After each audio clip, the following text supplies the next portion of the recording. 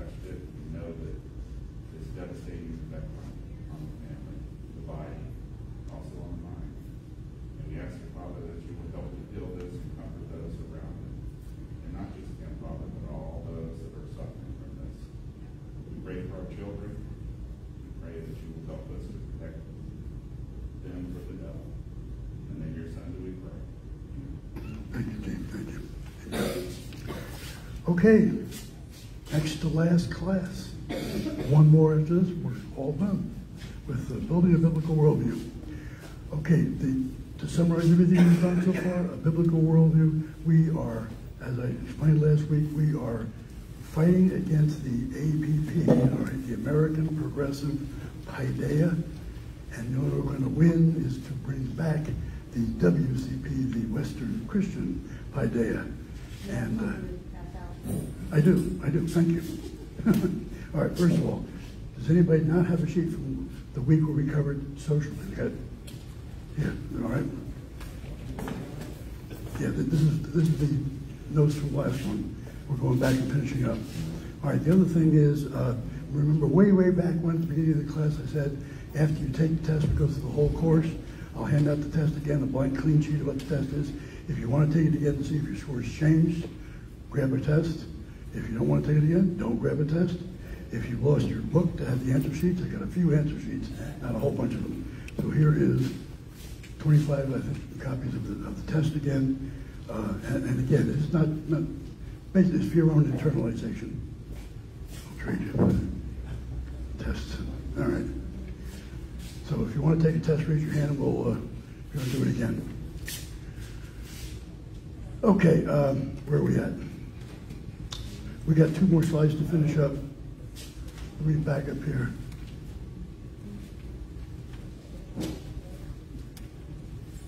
All right, these are the last 2 slides from the how do you deal with a Christian worldview versus social issues.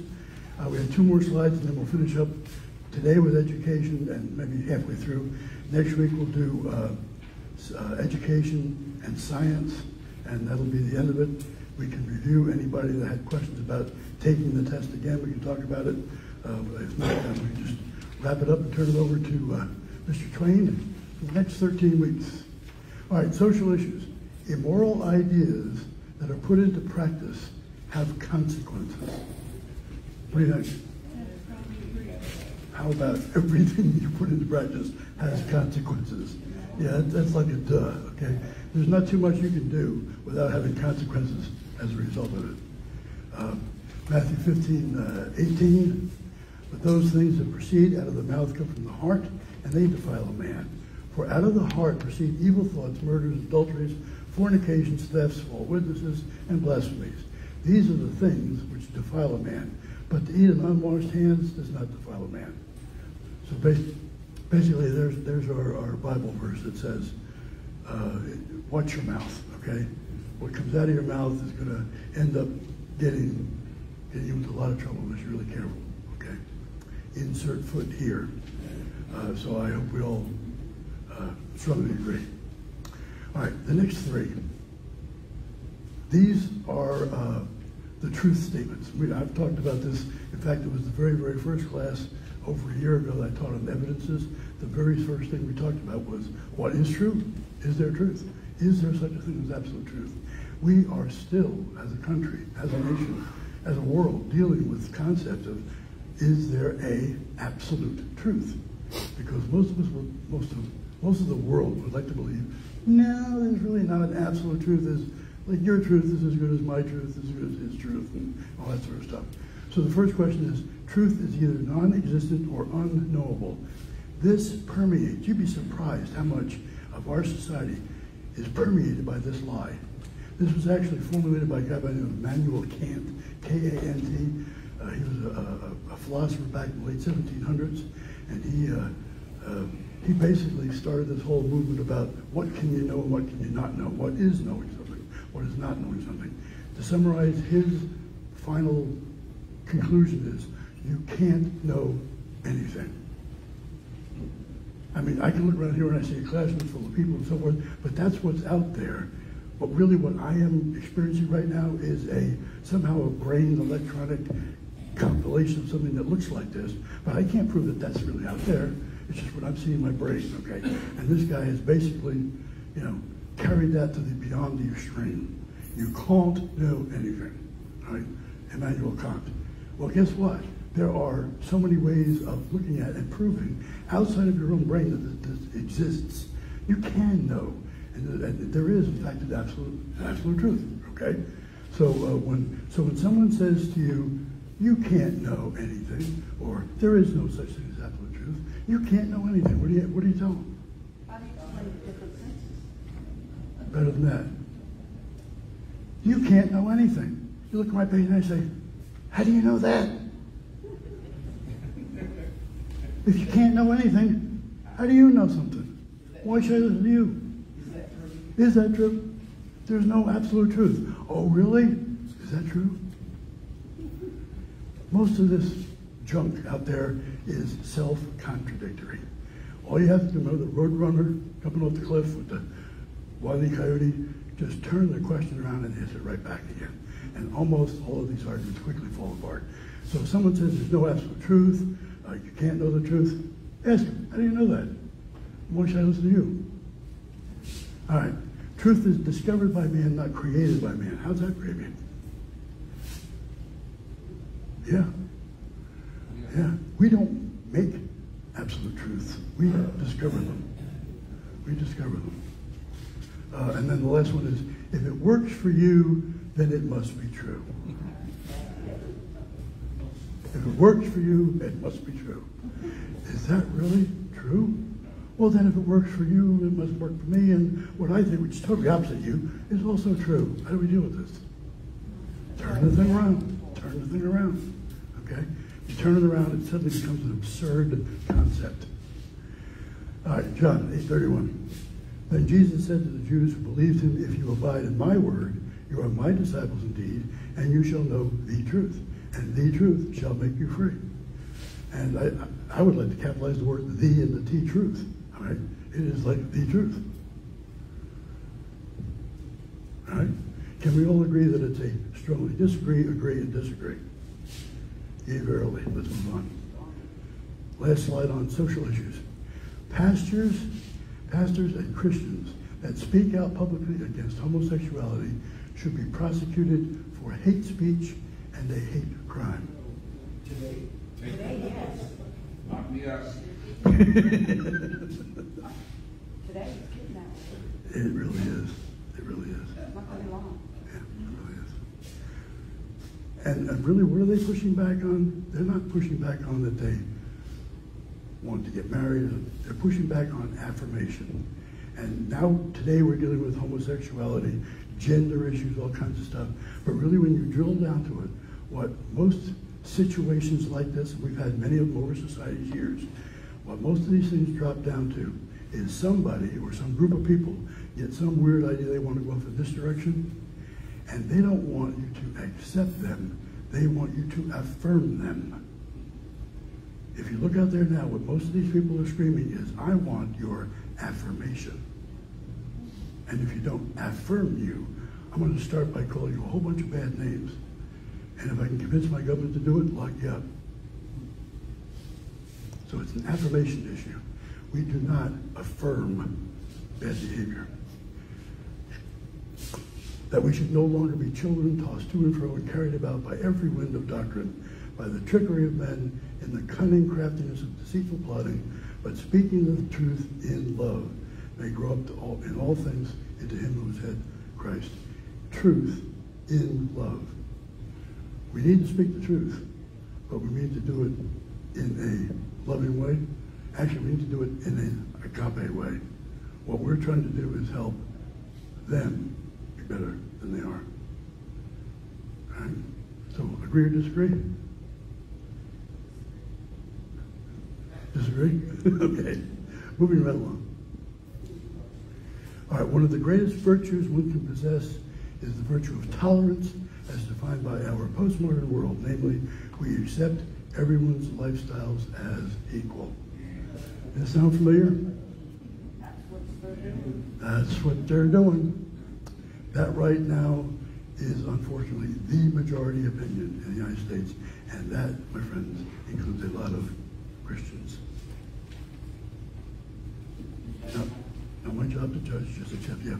I think the irony that most people recognize is the fact that the ones that are extremely tolerant are the least tolerant. Exactly. And so how do you deal with that? If you have a difference of opinion, Yes, well, I'd like to discuss it. Let me ask you a question first. Are you a tolerant person? And of course, most people will say, of course I'm a tolerant person. Well, here's my idea. I don't tolerate that. All of a sudden, the tolerance disappears. Again, you turn it back on itself, it becomes a laughing point, really. All right. I am the way, the truth, and the life. No one comes to the Father except through me. Does anybody have any difficulty understanding the words there? Any problem exegeting that, dealing with the hermeneutics? That's about as clear as the other verse. Jesus wept, okay? Very difficult to misunderstand. So, do we agree or disagree? Strongly disagree. That is the end of the social issues. By the way, in the presentations, I didn't cover every single question on the test. I just kind of sampled through them. So if there are other questions when you're taking it again, you still have questions about that we didn't cover, then next week we'll spend a few minutes to talk about it. All right, any other questions on social issues? Those are the big ones at the time. Okay, go on to section 8 and 9. So this is what I'm going to skip over. This is what I talked about last week. All right, got that slide? Let's review.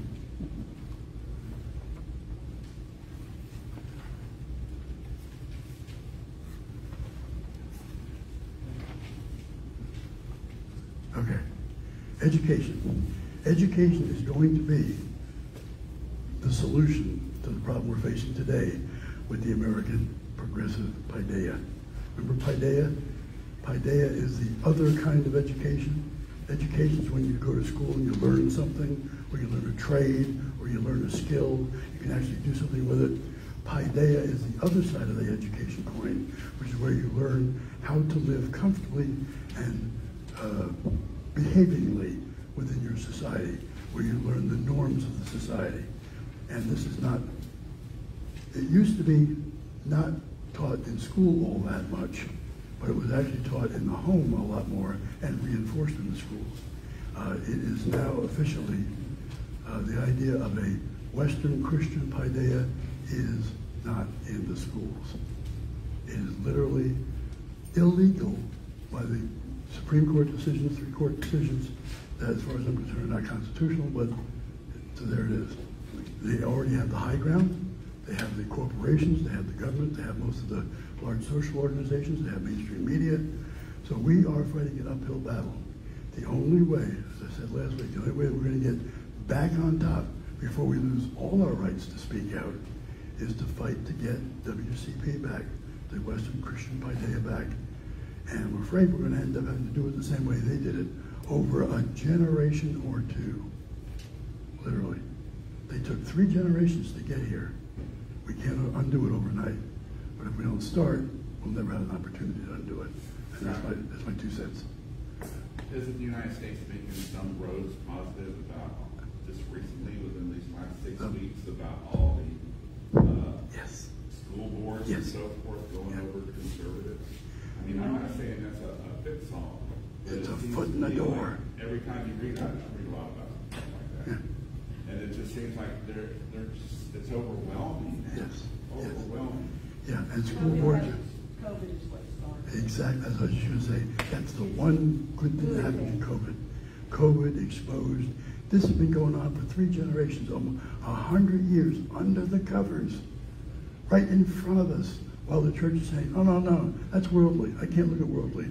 God, help me. God, save me. Well, the world will get to the point where you can't even ask him to save you anymore. Okay? Anyway, you're right. COVID gave us a peek under the covers, and now people are waking up. Yeah. One good thing for COVID. Okay. The federal government should require that only a federal licensed teacher be permitted to teach or instruct a child in an educational setting. What do you think? It should be the state. That's right. All right, change it to only the state. Same thing. I mean, they're forcing you to teach in the state.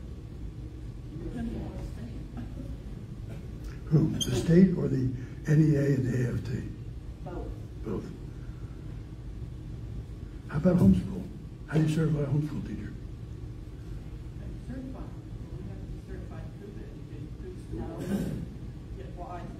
have Yeah. to, I have to approve and take the test. Really? Yeah, things change now. I think right now, there are online things that they can do, and a lot of them are church related. Yes. So you're getting more and more people pulling their kids out of Yeah. public school. It's a very small number, percentage-wise, that are homeschooled. But interestingly enough, the trend is it's like doubling and tripling every year. Had to do with COVID. COVID again, yeah. Yeah, since COVID, it's like 4 times now, 4 or 5 times. They're also talking about maybe taking other professionals in other areas like military, and giving them a 1-year crash course or something, some kind of a crash course to get certified. They'll probably be better than some of the others.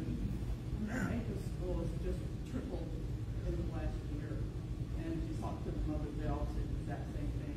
They want their kids going to public school being taught all this. Has anybody here seen the Abeka program? Abeka? Seen the program? It's a pretty good program. That's why they're brutal. What's it called? What'd you say? Help you spell A-P-E-K-A, is it right? ABEKA, and it's right here out of, Pensacola Christian College. Right. Yeah. It's a great program. We have a friend in Memphis who educated 3 kids on the program. The oldest one's a lawyer, and my granddaughter used it last year for my great-grandson, and it is a super good program. So if you're in a situation where maybe you can offer that as an opportunity to one of your kids or grandkids. All right. So, what about this? And Jesus went about all of Galilee teaching in their synagogue. Oops, did you get certified? Who certified Jesus? God, Did he sign the paper? didn't need to. He spoke the paper and then spoke the signature. Okay. Whoever therefore breaks one of the least of these commandments and teaches men so shall be called least in the kingdom of heaven. But whoever does and teaches them, he shall be called great. I should have pulled more context out. But basically, if you're teaching the wrong thing, you're not on God's side, okay? That's that one there in Matthew 5. And so it was when Jesus had ended these sayings that the people were astonished at his teaching, for he taught them as one having authority and not as the scribes. So in addition to Christians getting in there and teaching, we also need to teach with where cometh thou the authority? Because right now, a lot of the things that are being taught ain't authorized by government, by law, by constitution, by common sense. Wow. Like castrating children. Yeah, right. Hysterectomy is at age 12. Yeah. Wow. Okay. Changing supposedly the sex. Yeah, right. Gender, the gender. I don't have a section on that. Don't go there. Scott, doesn't this all kind of like a domino effect? We're to train up the child ourselves as parents, and we felt the family structure falling apart as well as causing a lot of this to seep in. Parents are turning the children over to be taught by people, and they're not doing nothing at home. I know. When God They're not leaves getting you, involved in public schools or anything like that. when God leaves your life, you tend to fill that with personal stuff, a second job, the wife goes to get the job, and so forth and so on. And as soon as they get busy doing that, where do I send the kids? Well, let the school babysit. And literally for 3 generations, the schools were babysitting and say, shh, don't tell mom, don't tell mom. When you allow a child to raise themselves, this is what you get. Yeah. And then we also have a lot of our population is single parent. So, all right. All right, so we strongly disagree. The federal government should fund school-based health clinics, which would include safe sex counseling and may exclude abstinence. That's a negative. A big negative. Only God done That's done by the parents. Yesterday afternoon, I was sitting in my living room reading it on the internet, on the Fox News website, and there was a story about a book that was published like days ago, published called Sex Education for 8 to 12 or something like that. And basically the book was how you teach your children about sex. Well, at the age of 5, 6, 7, 8, invite them into your bed while you're having sex, so that you can start to train them up. Maybe to leave the door ajar so they could peek in and see and ask and invite them on in and, you know, help them participate in sex education by watching Mommy and Daddy. Oh, And this is for 8 to 12 as a textbook. Yeah. I'm Laura. You're going to buy that book? Yeah. All right. Okay, yeah, so what's our... You have heard that it was said to those of old, you shall not commit adultery. Yeah, hello, how about you invite your kids in to help? Whoever therefore breaks one of the least of these commandments and teaches men so shall be called the least in the kingdom of heaven. This is the front end of the other verse I should have included. All right? No, but absolutely not. We should not be teaching or encouraging or even, we should be pushing back on any kind of modification of God's word. When we started these classes, Yeah. that's when everything just sort of fell apart. That's not my job to teach a child about sex. Well, I don't know, but we've got 11-year-olds getting pregnant, and I'm not saying that we shouldn't teach, but we need to teach them something. How about abstinence? That's the parents. It should be, but like we said, if we go back a slide though, we don't have families anymore, since somebody does have to step up. Or you have all these 11-year-old girls and 12-year-old girls that are getting pregnant. So why don't we go ahead and do a root cause analysis? It's not the class, it's not that book I just talked about, it's not the school, it's not even the parents. It's the fact that we have driven God out of our lives. And I'm not saying parents shouldn't.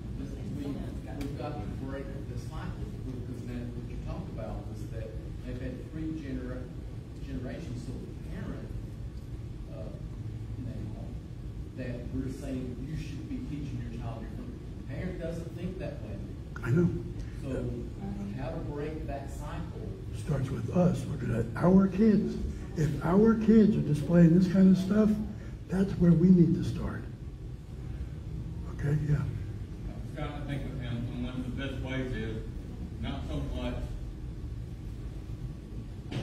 bombarding them with words, but bombarding them with action.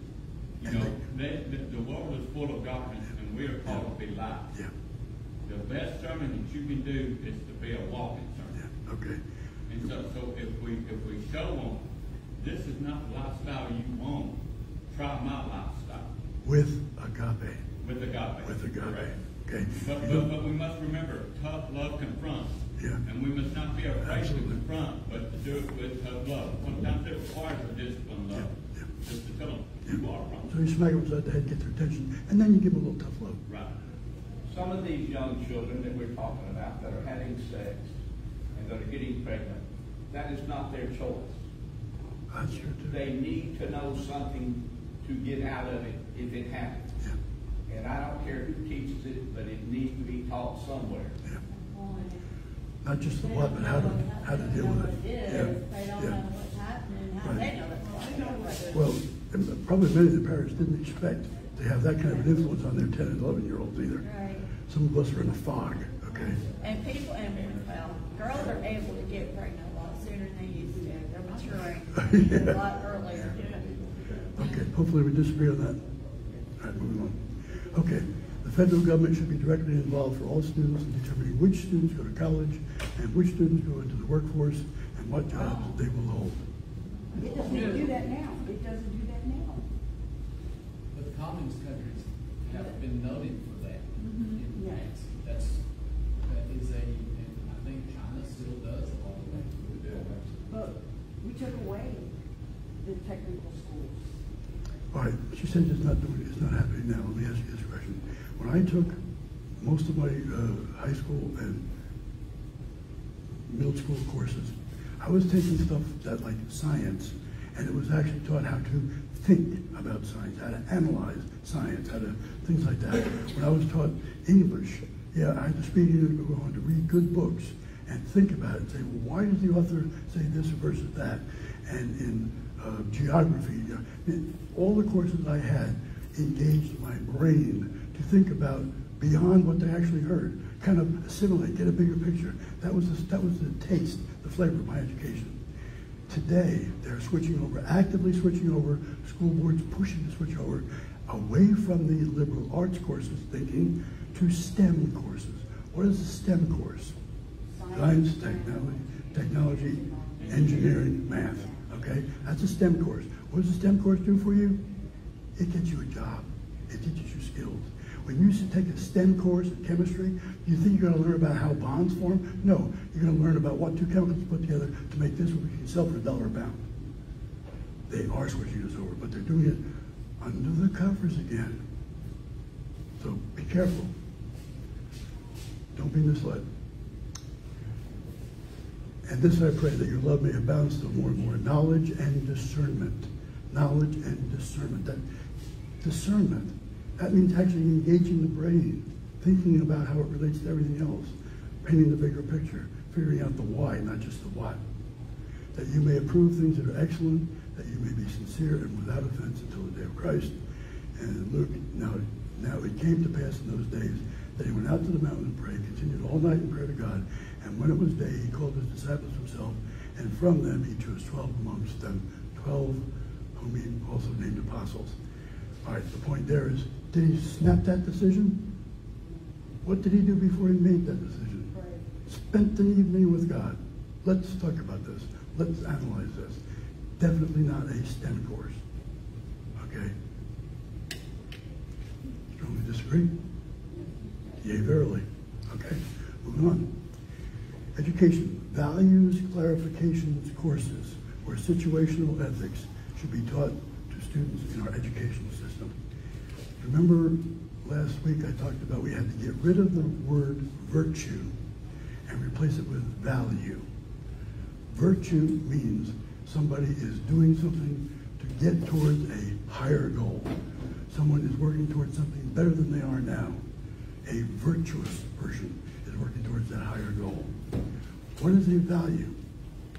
A value is anything you care about, and it doesn't matter if it's virtuous or not, up or down, good or bad, right or wrong. That's a value. All right? Just a value.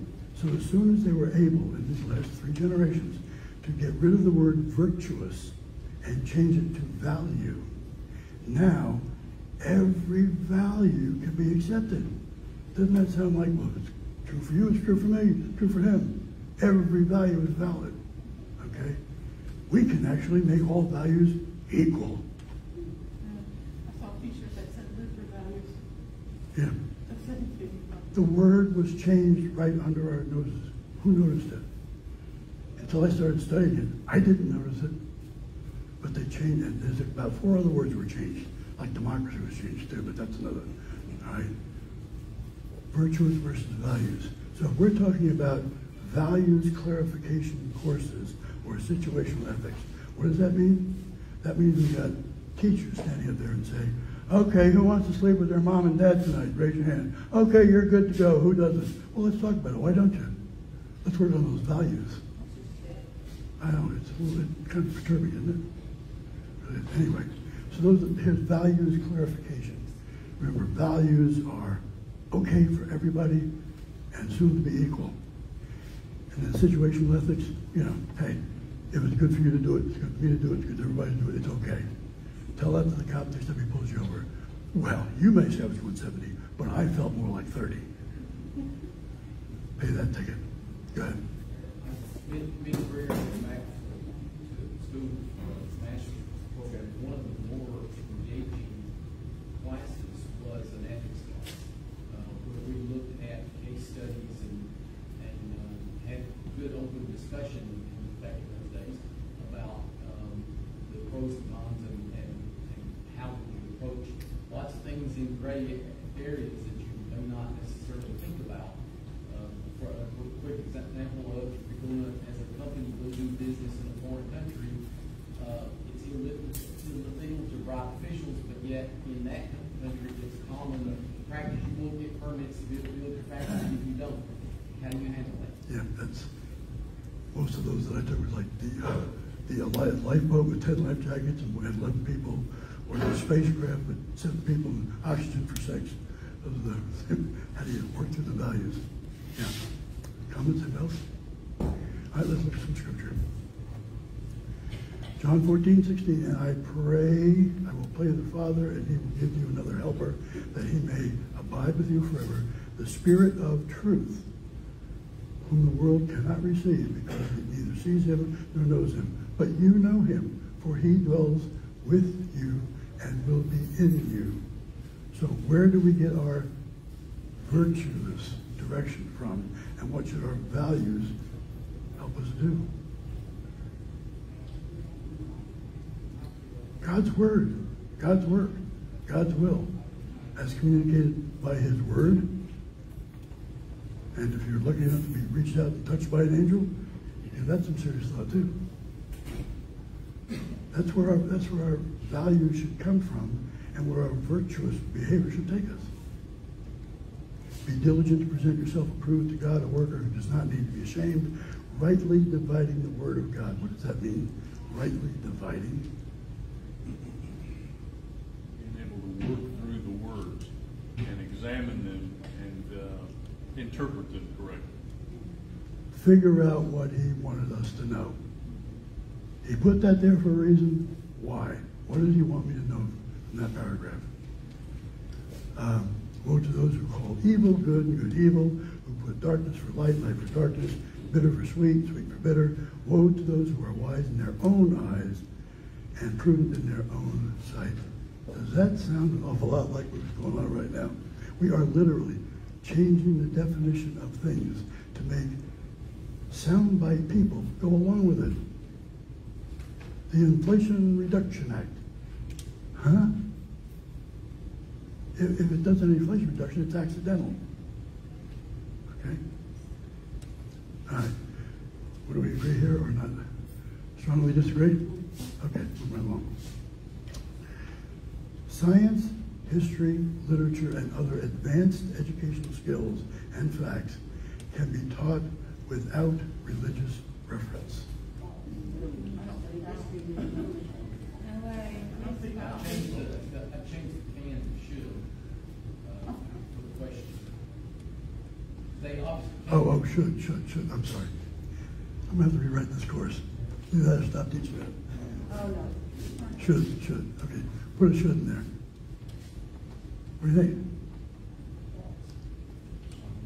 Everything in history is based on religion. So much religion. Can anyone name a civilization, a country, a time, and place since the birth of Christ that hasn't been touched in some way, shape, or form by Christ?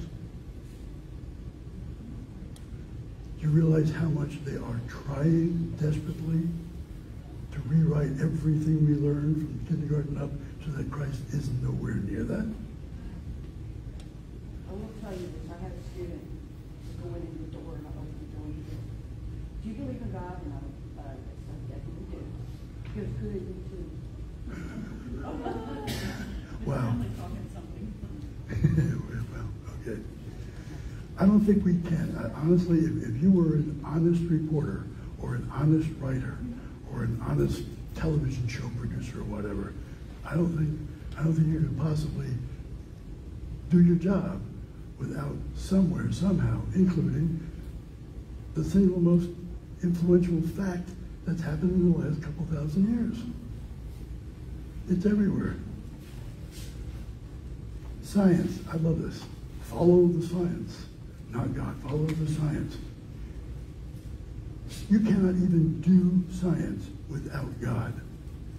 The very laws, the very principles, the very mathematics and logics, the very physical constraints that says this chemistry is going to happen with this chemistry, and the physics is going to make this happen, and this is going to happen, and we design lab experiments, and we do it, we test it, and we prove it.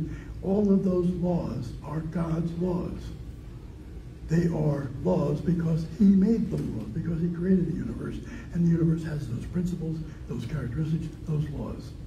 And then when you analyze the data, you have to use reason and logic.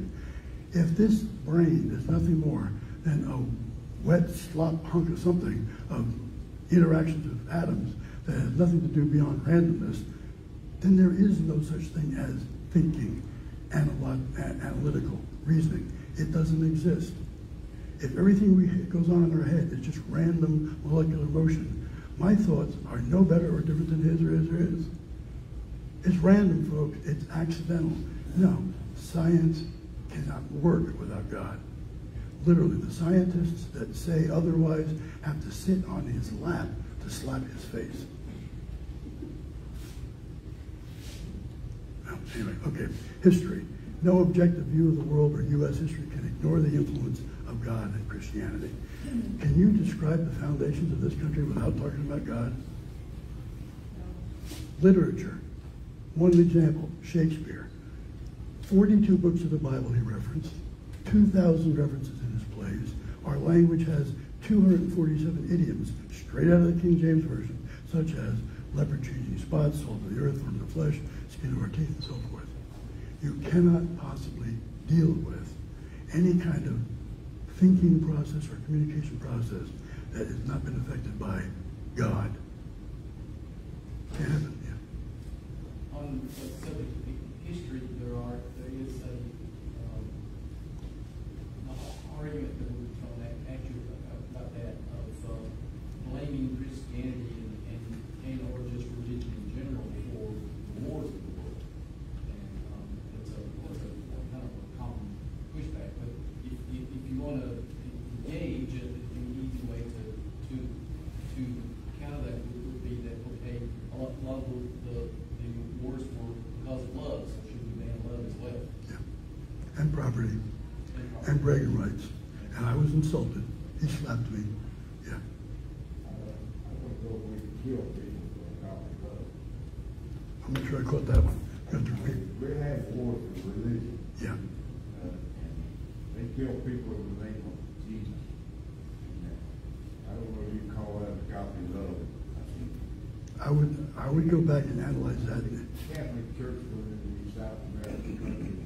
You turned to be a Catholic, you died.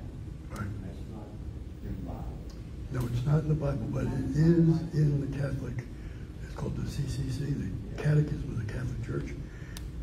Through things that popes have said, are fact, has been incorporated into fact by definition and a council, and that fact that they've decided actually is above Scripture.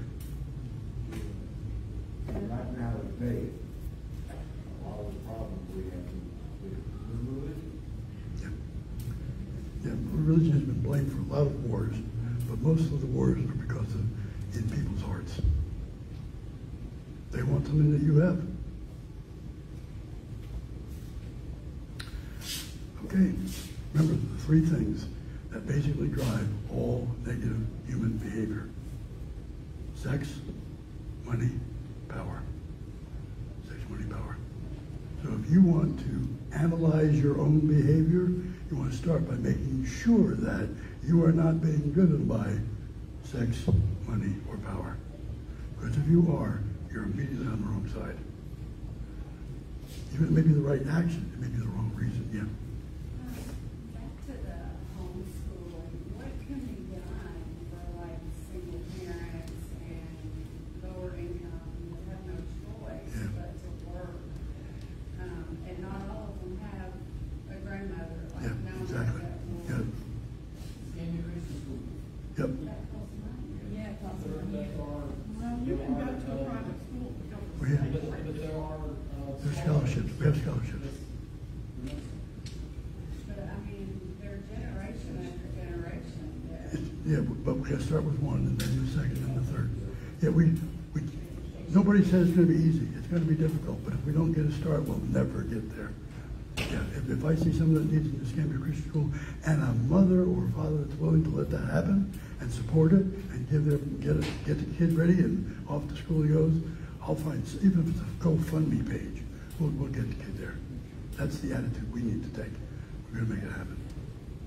Okay. There's been a transition though where it seems to me that men are not being like men of the past, where men were the head of the household. Oh, yeah. Men were expected themselves to be the provider first and foremost, and then if the wife worked, then the couple obviously had more things. Yeah. But you see so many fathers that are home husbands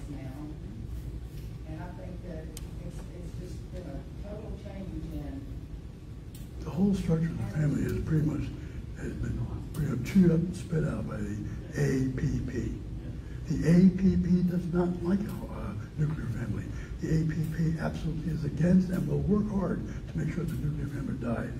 I want you and all of your kids to be, I pledge allegiance to the state. That's what they want. And we actually ran out of time. So we got a couple more slides